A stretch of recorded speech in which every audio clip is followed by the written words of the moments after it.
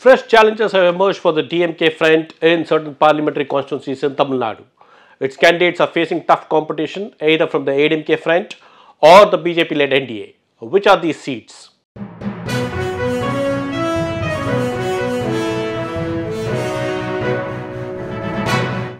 Vanakkam, this is T. Suresh Kumar. Thank you for joining me in this episode of the Hindu Focus Tamil Nadu.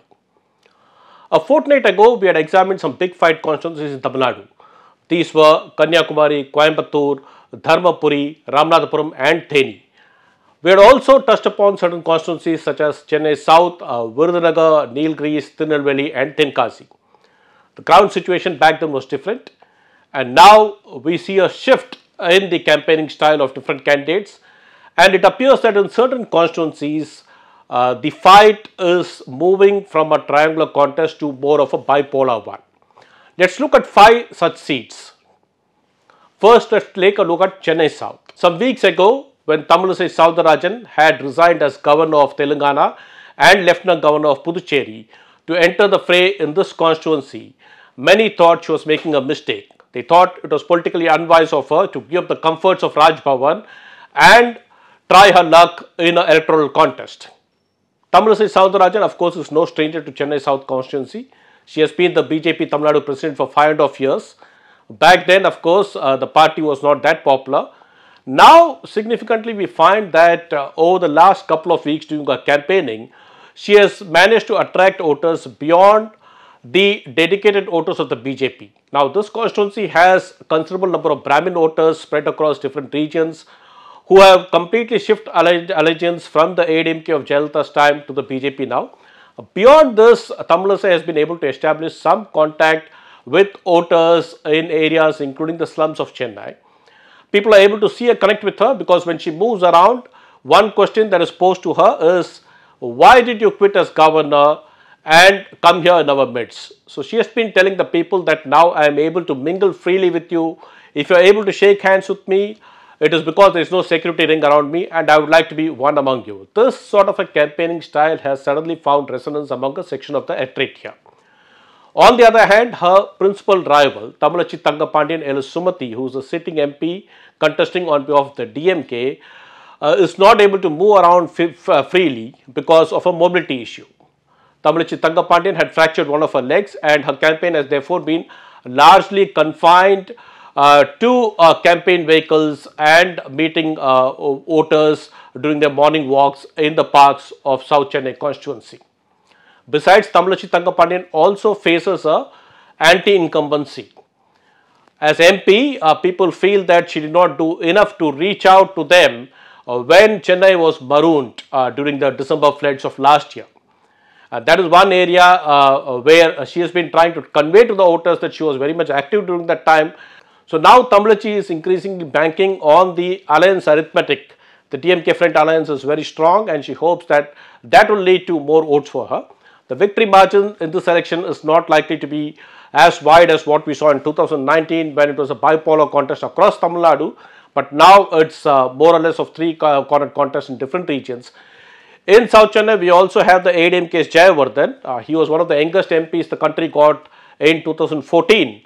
So he is also quite popular, but somehow in terms of optics, the contest has narrowed as to one between Tamilisai Soundarajan and Tamilachi Thangapandian. And there is still one more week to go for the campaigning to end, and we will know how things move from here. The next constituency we will see is Vellore in North Tamil Nadu, 140 kilometers from Chennai. Now, this is one constituency where the DMK General Secretary Thuraimurugan's son Kadir Anand, who is a sitting MP, is trying his luck for a second time. The NDA has fielded A.C. Shanmugam, one of the candidates with deep pockets, very resourceful, who is contesting there for a third time in a row. A.C. Shanmugam, in the last election, as we all saw, the Vellore elections were initially deferred due to charges of voter bribery, and eventually when the elections were held, the victory margin of Kadir Anand was just about 8,000 plus votes compared to the vote margins that ran into several thousands and lakhs in certain other constituencies. This time, A.C. Shanmugam is giving a very tough fight to Kadir Anand according to ground reports. The DMK is handicapped apparently from what we hear. There is some internal rift in the party. one of the MLAs in that region, in the Vellore region, who is very influential, is not working to canvass votes in favor of Kadir Anand. That's the information that we have, and much will depend on how the DMK gets its act together and intensifies the campaign. There's been some amount of negative coverage for Kadir Anand also. In one of his campaigns, spotting women in the crowd, he said that their faces looked bright, and he asked them if the secret of their brightness was beauty creams, which he presumed that they had purchased with the 1,000 rupees monthly grant that the DMK government has been giving women in the last 7 to 8 months. Now, this has angered a section of the women voters there. The opposition has seized upon the opportunity and they're milking it to the maximum. The opposition has got videos of angry women abusing the MP because they feel righteously indignant that somebody must compare their buying capacity of a beauty product and link it with the 1,000 rupees grant that the government gives. In fact, the government calls this the right grant. AC Shanmugam, who belongs to the Mudaliar community, has the advantage of the backing of the Patali Makkal Kachi in these elections. There are a considerable number of 1 years over whom the PMK holds sway. Kadir Anand also belongs to the 1 year community, but the caste consolidation apparently is higher for the PMK there. Therefore, this is one region where the contest will narrow down to a bipolar one between AC Shanmugam and Kadir Anand. Now, let's move to the western region of Tamil Nadu. Erode, this constituency is one where the AIADMK is strongly banking on its candidate Atral Ashok Kumar to throw up a big surprise. Atral Ashok Kumar, who was previously with the BJP, had shifted to the AIADMK only some months ago, but is quite a popular figure in that region. He is pitted against the DMK's Prakash, who is apparently chosen candidate of Udayanidhi's talent there. Now, Atral Ashok Kumar runs a foundation called Atral Foundation, through which he has been running rupees 10 clinics, where you just pay rupees 10 to consult a doctor. He has also been offering full meals for people for just rupees 10. So, in that sense, his philanthropic outreach has made him popular among the electorate. He is one of the richest candidates in Tamil Nadu now. His net asset worth is about rupees 583 crore and more. And his outreach has been good. In Erode, in fact, Erode also is one of the strongholds of the AIADMK. The DMK will be banking on the strength of the MDMK, one of its allies there. The last sitting MP from this region was Ganesha Murthy, who unfortunately died under very tragic circumstances recently. So possibly some sympathy factor could shift to the DMK candidate. And this contest will be intensely watched, and perhaps one constituency, like I mentioned, where the AIADMK is on a very strong footing at the moment. Unless a three-way split works in favor of the DMK, it looks like here we can look for some surprise. From here, let's move on to the Delta region, Tiruchi. Now, Tiruchi constituency is where the DMK has fielded MDMK General Secretary Vaigo's son Durai Vaigo as an alliance candidate. Durai Vaigo has been conveying, for some reason, Durai Vaigo has been conveying that he was a reluctant entrant to the contest and he had agreed to contest only because, his party workers wanted him. But this attitude has also led to some sort of a rift or a lack of chemistry between the MDMK and the DMK. On the other hand, the AIADMK has fielded a very resourceful candidate there, Senthil Nathan, whose brother is a well-known sand mining businessman, quite resourceful at that. The fight is apparently increasing. The AIADMK is apparently indulging in a very strong, intense campaign there. The lack of chemistry between Durai Vaigo and two of the DMK strongmen there, Ministers K. Nehru and Anbil Mahesh Poyamuli, is apparently showing on the ground, and something needs to be done drastically to fix this at the ground level. One other factor is that two of the assembly segments in Tiruchi constituency comes within the Pudukkottai region, where the AIADMK's former health minister C. Vijayabhaskar holds considerable influence. Vijayabhaskar, in fact, has offered very good incentives for party men who ensured that the DMK is pushed to the second place in the region. So we need to see how that incentive works there.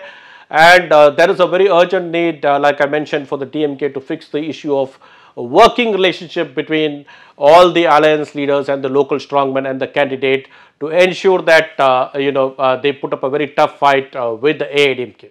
Now let's move towards the south, Virudhunagar constituency. Initially, it appeared that this constituency will see a triangular fight between sitting Congress MP Manikam Thakur, the DMDK's Vijay Prabhakaran, who has entered the fray with the backing of the AIADMK, and yesteryear actor and well-known television serial producer Radhika Sharat Kumar, who is contesting on behalf of the BJP. However, over the past week or so, apparently the ground situation appears that it's an increasingly narrow contest between Manikam Thakur and Vijay Prabhakaran. Vijay Prabhakaran is the son of Vijayakant, the founder of DMDK. This is also their native constituency. In fact, in 2009, when the DMDK contested its first parliamentary elections, its candidate had polled more than 1.25 lakh votes here.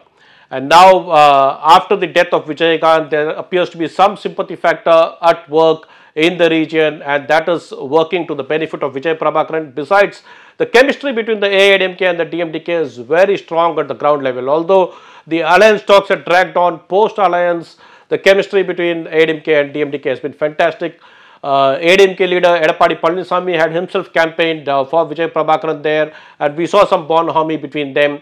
And there the contest is now narrowing down to these two candidates. For the Congress candidate, much will depend on the alliance arithmetic at play there.